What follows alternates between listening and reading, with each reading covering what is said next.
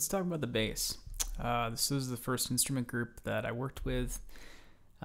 So first I want to have you guys listen to what this sounds like, just the bass stem. So this is the bass with all the processing. It's already been through the mixing process and through the mastering and 2-bus chain.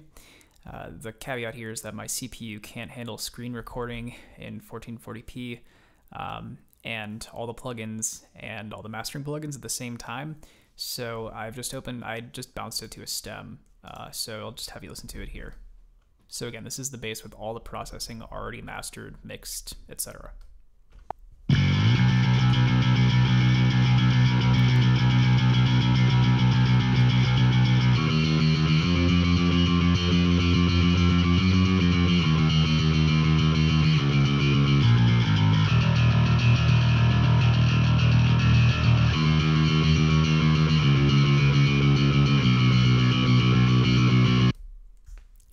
So that's what it sounds like. It's very consistent, it's very clear, and it's pretty thick. Got a nice combination of top and bottom end, and the mid range is more distorted than the bottom end.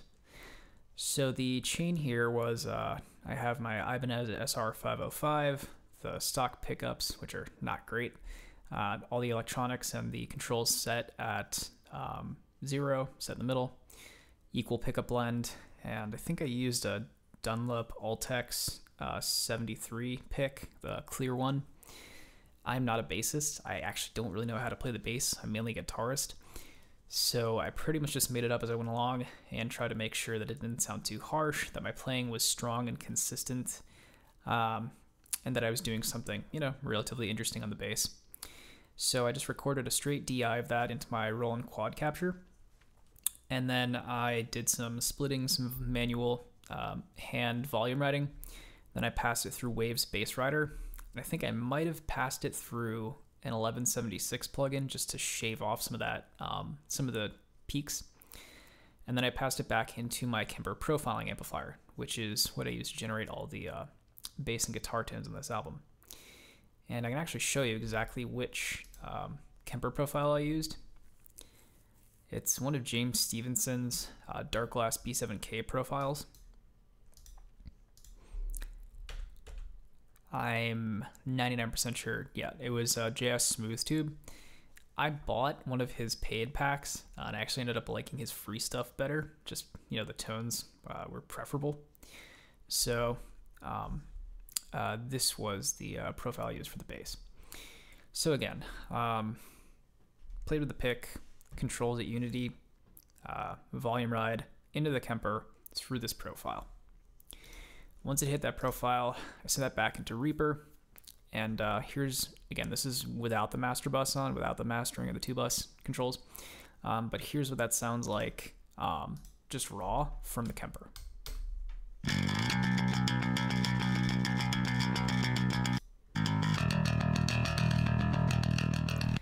So it's nice and sort of smooth in the bottom end, but the top end is incredibly clicky and piercing and harsh and gross.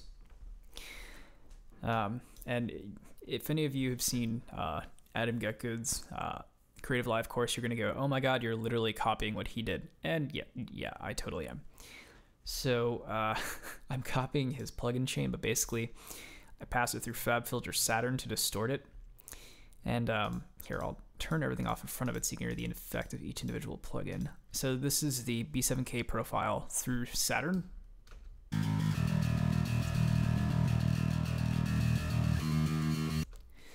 This makes it sound distorted, but even grosser.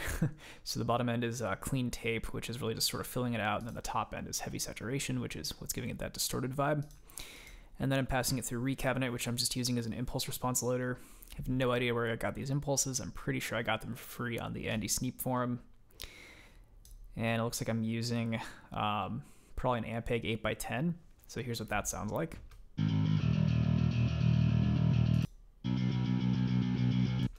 The part where it says open actually has, you can see, I've automated a delay plugin to turn on to fill out the space, so that's why it suddenly turns stereo on you. But this just sort of, fills out the sound and makes it sound like it's going through a real cab. After that, I did some cutting, and I think I might have automated this boost in places. Virtual tape machine just to squish it down a little bit, round out the sound.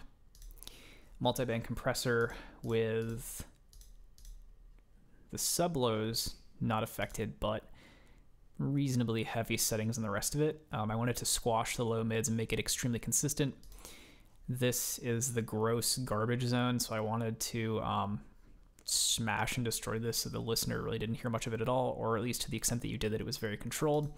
And then you don't want the high end to be too clicky. Oh, but I turned that off too. Well, never mind about that. So it's just the foundational tone and the gross low mids that I've affected here. Pass this through some gentle compression here with an SSL compressor.